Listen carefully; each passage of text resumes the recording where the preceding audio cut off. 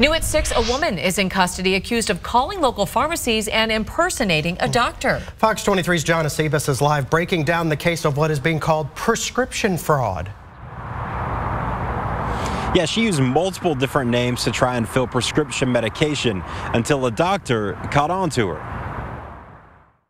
This is Angela Rogers, according to jail booking records. Sometimes these can fly under the radar for a while until somebody gets suspicious. According to court documents, she also used these patient names: Angela Williams, Toby Smith, Tammy Jones, Tanner Davis, Tanya Davis, Taylor Davis, all to get Medrol. It is a controlled drug, though, and it's still a crime, but it's not one that we would typically see. Court records show she called pharmacies saying, "This is Hannah with Dr. Long's office," or "This is Hannah, Dr. Long's assistant, and I need to call in a verbal order." The court documents say the doctor caught on to her and made a complaint to the Owasso Police Department. It also says Dr. Long was calling pharmacies to tell them to no longer accept phone calls from her office. Mark Woodward with the Oklahoma Bureau of Narcotics says this happens more than you think. Obviously, pharmacies and law enforcement won't question every single phone call that comes in because calling in a script is quite common for patients. And court records show she did land some pills at multiple locations in 2022, and at other times she was denied at some of those same locations. Court records show that she came to this Walmart in Owasso and made a fraudulent purchase for a prescription.